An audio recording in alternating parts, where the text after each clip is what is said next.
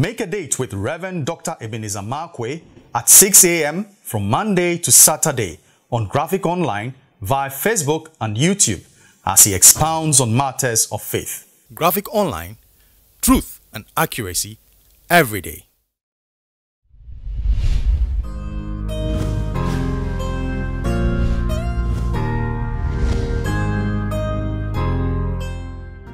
This is Rev Dr Ebenezer Markwei of Living Streams International, bringing you matters of faith with Graphic Online.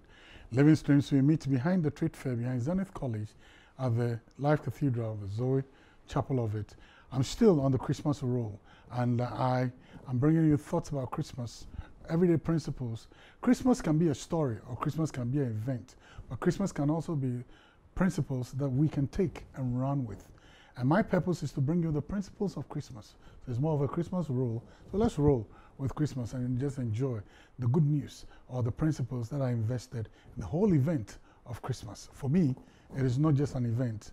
It is not just a miracle. It is more than that. There are principles. Now, in Luke chapter 2, verse 6, if you remember, Mary, and I'm very enthralled by Mary. I'm very what we call curious about Mary. I mean, the whole thing, you know. Now, Mary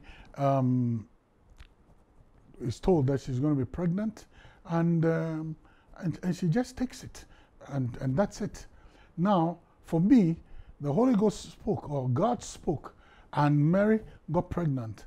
Now, if there are things of God, you get it, and God spoke.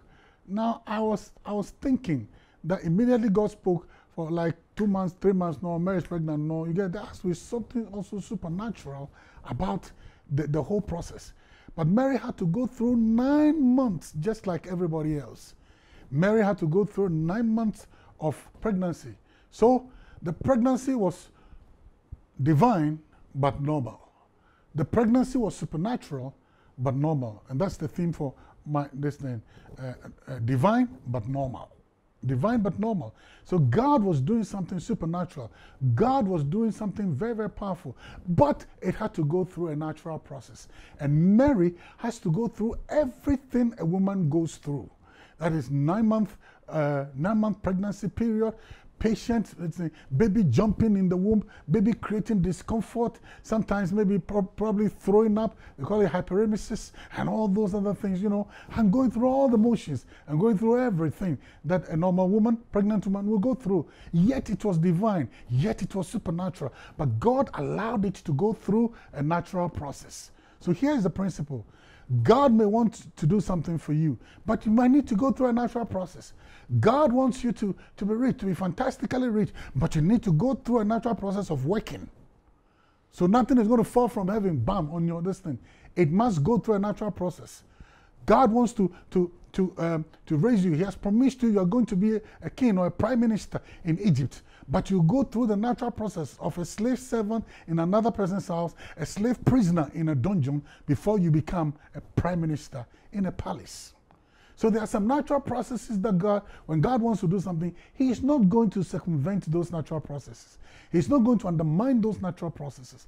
He's going to allow you to go through so that that thing will go through a normal process. Because that normal process is filled with a lot of learning things to learn, new learning materials, and you need to go through it. So here's the thing. It is divine, but it is natural. It is God doing the work, but He's using the natural to fulfill it. And that's what He does. We, here on this earth, are divine purposes of God in a natural body to execute the plans and purposes of God. So sometimes those of us who believe that just by opening our mouth, the Bible says, open your mouth and I'll fill it wide. We believe that we'll go and stand outside, open your mouth, and then God begins to fill it. It doesn't happen that way. Those of us that have prosperity, prophetic, this thing placed upon us, I will bless the work of your hands. I will bless the work of your hands. So there are things that God will do. He'll pass it through the natural process. So it is divine, but it has a natural process. Concentrate on the natural process. God wants to raise Lazarus, but He's going to go through a natural process. Roll the stone, then I'll call him out. There's a natural process of rolling the stone, then I'll call Lazarus out. So it is divine, but natural. Don't throw away the natural because it is divine. That's how God works. See you later. and enjoy the Christmas.